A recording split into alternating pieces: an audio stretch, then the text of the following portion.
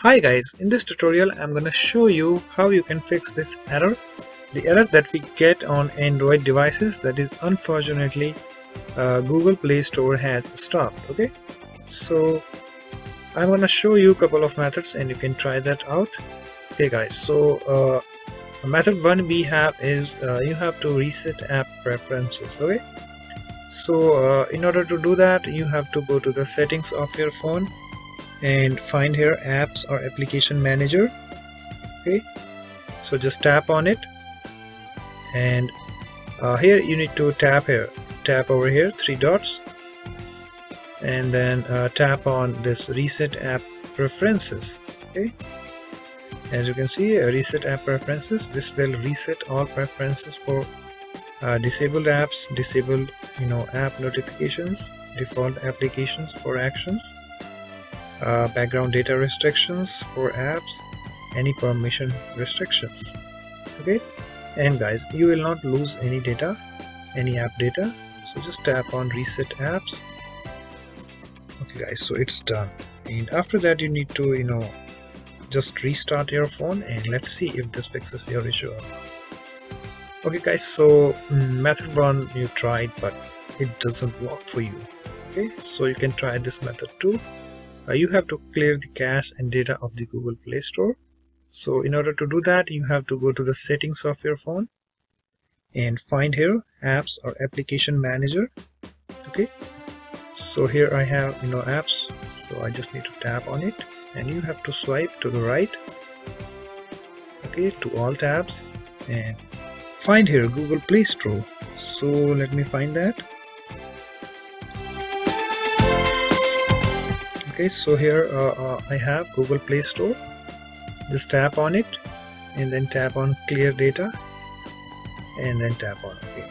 As you can see, the data has been cleared and also the cache. Okay guys, so after that you need to restart your phone, and let's see if this fixes your issue or not. Okay, so you tried this method 2 and it doesn't work for you. Okay, so you need to try this method 3, and you have to uninstall the updates of Google Play Store if you have this. Okay, so in order to check, again you need to go to the settings of your phone and find here apps or application manager. So just tap on it and swipe to the right to all tabs over here and find here Google Play Store. So let me find that. Okay, so here I have Google Play Store, so just tap on it, and as you can see that I have updates over here. Okay, so and if you see this uninstall updates option over here, so you just need to tap over here and then tap on OK, and it will uninstall the updates. Okay, so just tap on OK again. As you can see, it's uninstalling, and uninstall finished. Okay guys, so after that you need to restart your phone, and let's see if this fixes your issue or not. Okay guys, so you tried method 3 and it also doesn't work for you. So you can try this method 4. You have to remove your Google account and re-add it. Okay, so in order to do that, you have to go to the settings of your phone and find here accounts. So just tap on it.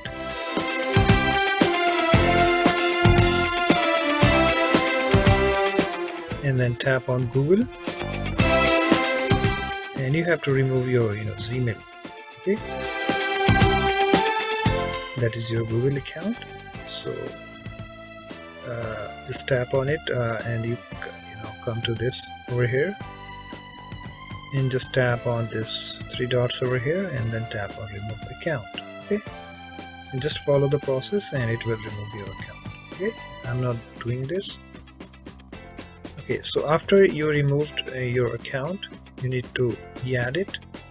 So you just need to go back over here again, tap over here, and you have to come under this accounts section. Okay, so you have to scroll down at the very bottom, and here you have this option, add account. Okay, so just tap on it and then tap on Google.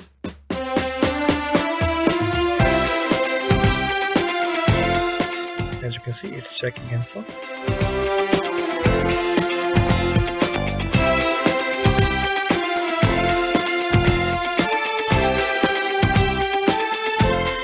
And you can enter your email and then password and just follow the default process, and you can easily add your Google account again. And after that, you need to restart your phone, and let's see if this fixes your issue. Okay guys, so you tried this method 4 and it doesn't work for you. Okay, so you have to try this method 4, and in most cases these fixes will fix your issue. But suppose if this doesn't fix this, then you can try this method 5. Then you have to reset your phone to the factory version. So you have to go to the settings of your phone and find here backup and security. Okay, so backup and reset. So just tap on it, and you can back up your data before doing reset. So just tap over here, factory data reset. As you can see, it will erase all of your data on the phone. So just tap on it and erase stored content. If you like, you can check this option, and just tap on reset phone and follow the process, and it will reset your phone. Okay guys, so you just need to try all these methods, and let's see if this fixes your issue or not. And please let me know in the comment section. So yes, thanks for watching, and bye bye, take care.